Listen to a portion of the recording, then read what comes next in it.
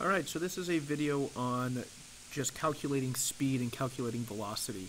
I wanted to just give a couple practice problems with some graphing and some data tables just to give you a little bit of extra practice. We're going to start with number 1 right here. This will be number 2 for later. So a number of questions could be asked. You could be asked to find the average speed of this whole trip. Let's say this is, data table 1 and data table 2 are my drive to school and how long I had to drive and how long it took me and all of that. So we could ask the average speed. We could even look for the slowest or the fastest speed that I went in there. That will be calculated through, looking at some of these time intervals. And you could also be asked to make a graph. So let's start with number 1. To calculate average speed, and we're moving the whole thing there, sorry about that. If we're asked to calculate average speed, we know that that is total distance over total time, right? So how do we figure out the total distance? Well, right here we've got distance being 100. We do not add up each of these individual points because those aren't total distances that I traveled. That means that at 0 minutes I had gone 0 kilometers. After 5 minutes I'd traveled 20.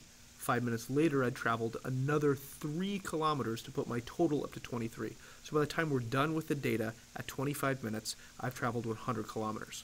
Now, this works out really well because the starting distance and the starting time are both 0. So really, to figure out this here, number 1, we would say the average speed is going to be the total distance of 100 over 25. And remember, we want to include units, so that's kilometers over minutes. Now, we have to think about how that would change if this were anything but 0. So we'll keep that in mind for number 2. I would suggest even doing it another way, where we say 100 minus 0 over 25 minus 0, just to keep in mind that you're trying to find the total, which means you also need to look at your initial. So either way that you do the math, either this way or this way, you're going to end up with, what are we going to end up with? 4 kilometers per minute.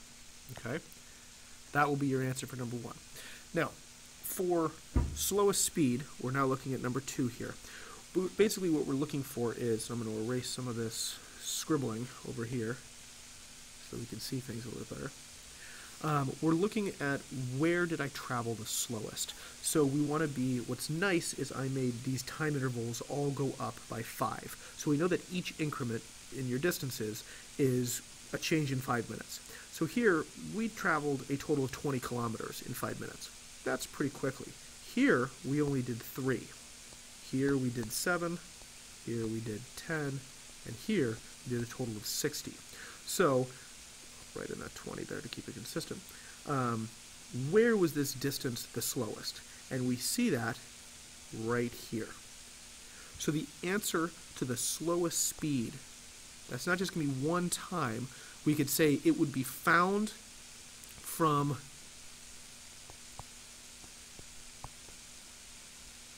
minute 5 to minute 10, right? And we could say that the slowest speed is therefore going to be 3 kilometers over 5 minutes. And you can just leave that as a fraction because you won't have your calculator. That's fine with me. Now, to take a look at, I'm going to erase this stuff over here. All right, to take a look at number 3 here, we are now looking at the fastest speed. When did we travel the fastest speed and what was our fastest speed? So instead of looking for the smallest jump, we're looking for the biggest jump. And we see that down here. So we see that I drove the fastest,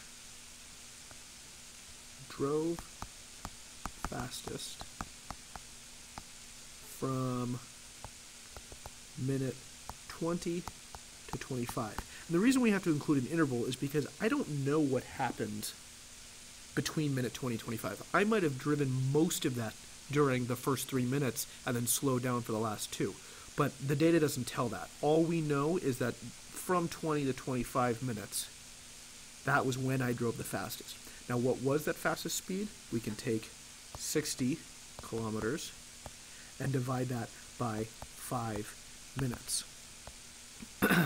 So that would be a total of 12 kilometers per minute would be my fastest speed, number 3. Okay? So I'm going to erase all of this again.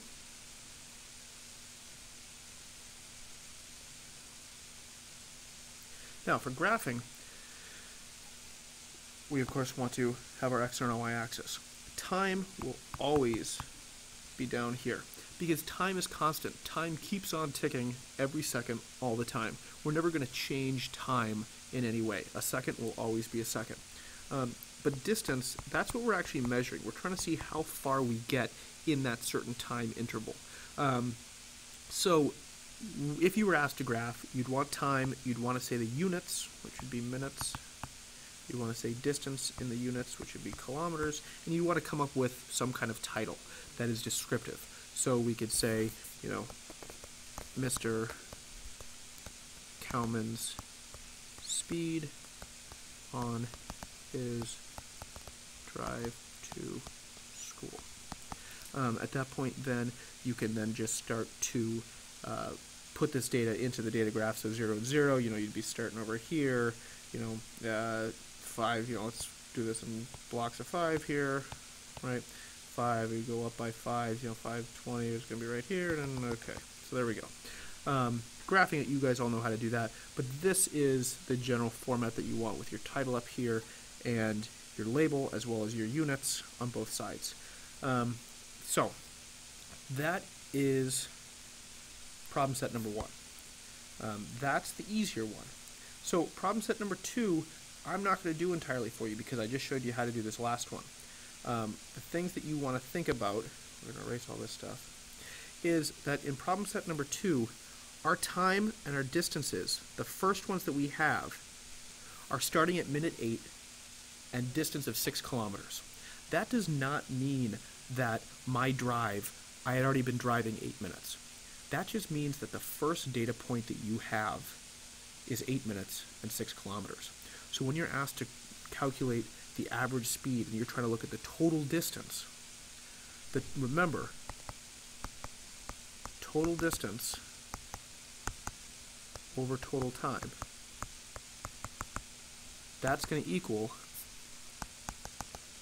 final distance minus initial distance over final time over initial time. When you're looking, so that would cross that one off. If you're looking for slowest speed, you're going to look and see where the smallest little change here was made. You know, was it here when it was 10? Was it here when it was 12? Was it here when it was 3? For fastest speed, you're going to look for where was that biggest jump, which I think, you know, might be down here in the second half. And graphing, make sure that you have all of those labels and units and the graph title, just like we talked about before. Hope this helped. Feel free to shoot me an email if you've got any questions.